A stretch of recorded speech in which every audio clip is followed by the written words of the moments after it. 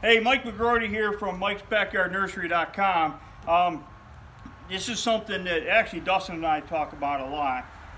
But, you know, because people, I don't tell people that you can get rich growing and selling small plants from home, but it's a great way to enhance your savings if you do it the right way, because really, I call this place my savings account, and Kathy will kind of pan right here. This is our section right in front of, right behind her is the cash register where we check people out. But all of these plants are ready to be sold. They're worth $6.97 a piece, every last one of them, the way you see them. So some of this stuff I just bought. Sometimes I buy perennials and small plugs and pot them up. Other things we do is cuttings. But these are well, there's some Shirobana spirea. We grew that from cuttings. I'm going to take the camera from Kathy and kind of walk around here and narrate this thing for you. So this is Fire and Ice Hosta. I just bought these. How long have these been potted? About a month, 6 weeks? 6 weeks. 6 weeks or so. This is Mighty Mouse Hosta. Really small, compact Hosta. The Shirobana spirea we grow from cuttings.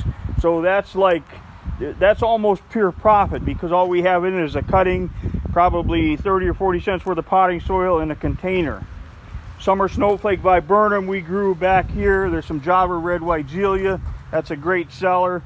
These Black-Eyed Susans. We've got a bed of Black-Eyed Susans out back, and every year we dig up 4 or 5, tear them apart and pot them up, and it's like an endless supply of plants. Gold Flame Spirea, that's a hot seller for us, and of course Purple Sandcherry is a hot seller. These Butterfly Bush, I bought. These are actually, now when you're buying plugs, perennial plugs, they come in either 72 to a flat or 32. I'm pretty sure everything that I got in this area were in 72 count trays. Look at the growth on these things in 6 weeks, and this morning these were covered with Butterfly Bush. Blue Angel Hosta. There's a Mango Tango, Anise Hyssop. Fire Witch Dianthus is a great seller for us. This is some yarrow. Little nugget butterfly bush in the middle. Mini Skirt Hosta back there.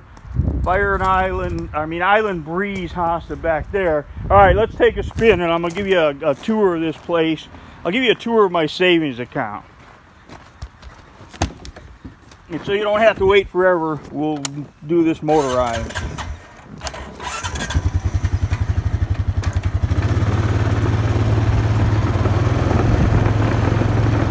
Go over there, we call that section 6. You can see the donkeys are out there grazing.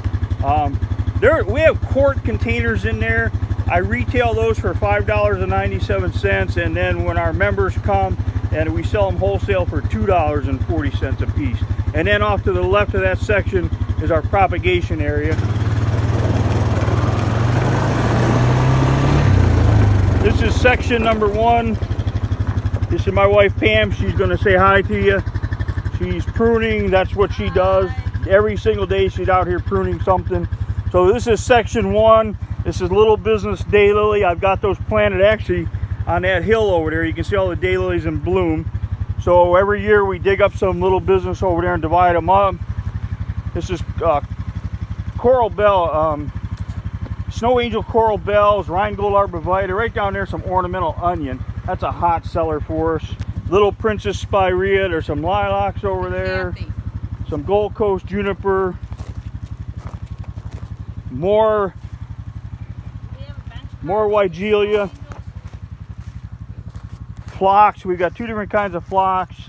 More Black-Eyed Susans, and then over there's a handful of Annabelle hydrangea. I know we've got Annabelle all over this place.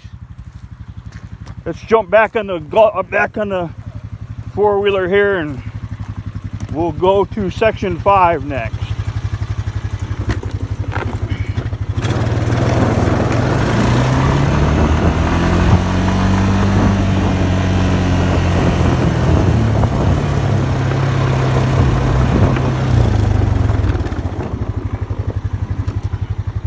So this is section 5. We've actually created some shade here, and that will be our overwintering. I'm going to do a separate video on that.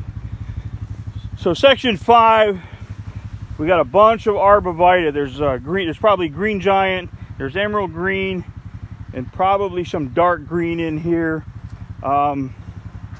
Variegated Weigelia, great seller for us. Grow those from cuttings. Blue rug juniper we grow from cuttings. Allegheny viburnum we do from cuttings. The coral bells, I bought those as plugs. Same with the peach blossom astilbe. Great shade plant. We sell a ton of those things. And those I buy like bare root clumps. More fire witch dianthus.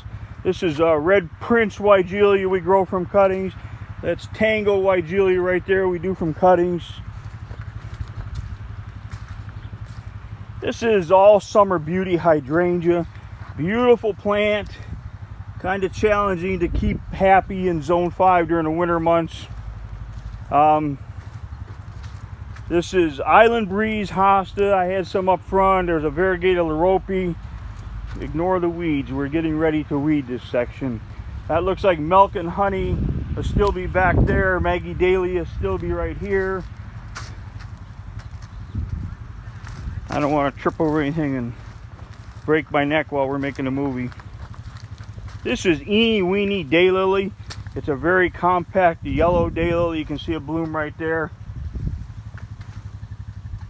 I don't see the sign. There's a sign. Oh yeah, this is peach blossom astilbe. There's some lilacs here. I don't do the lilacs as cuttings. I buy those as plugs. So now back here, this section straight ahead of us, this was actually, we actually had plants in this full section, and we had plants over there.